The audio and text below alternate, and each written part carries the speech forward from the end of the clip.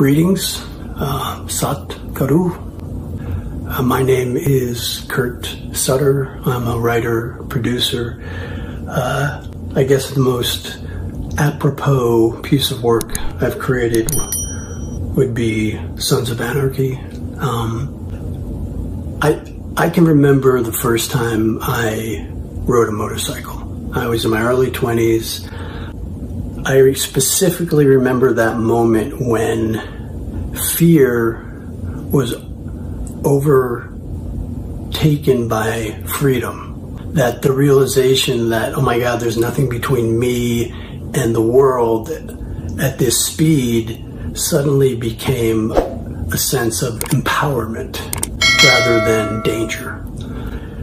So my question is, did you also have that kind of experience the first time you rode a motorcycle?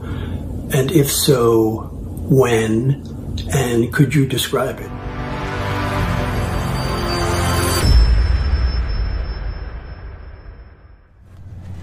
Namaskaram, Kurt. Wonderful to hear about your motorcycle experiences, but about when did I start riding? Well, I started riding when I was 11. Those days we were riding scooters, but after I became 18 and got a license, I started riding motorcycles. Well,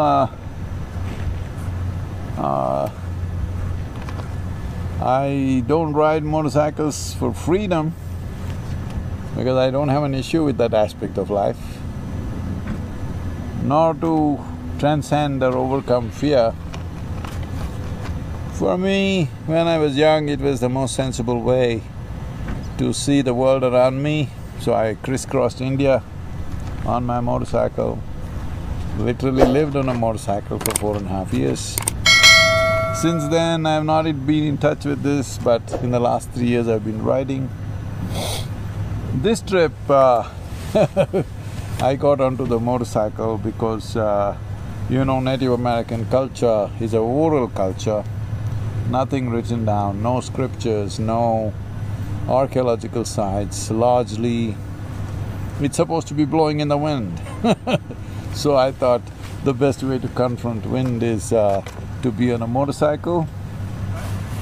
For me, the wonderful thing about being on two wheels is for hours on end, even now on this trip we are sometimes riding over 12 to 14 hours a day and sometimes through the night. Two wheels will not allow you to be inattentive even for a moment. I see human attention as the key to all the wonderful things that a human being can experience.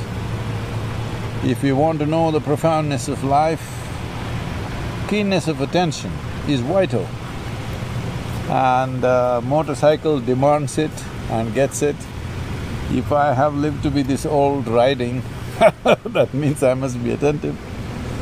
So this sense of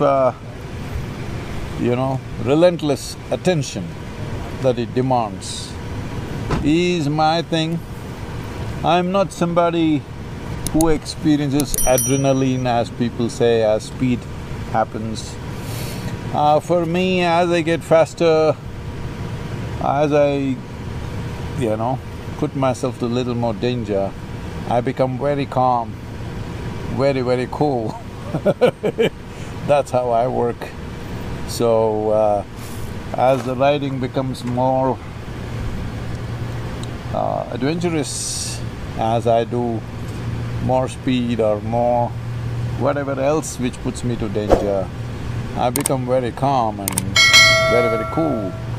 I don't really experience rushes of adrenaline, but that sense of stillness within me, which has kept me alive for a long time, keeps me going even now. It's my wish that you must experience this and everybody must experience this. This sense of absolute stillness when you are in rapid motion is a wonderful thing, and That is the basis of profoundness of experience in human life. So, Kurt, maybe we'll ride together one day. How's that?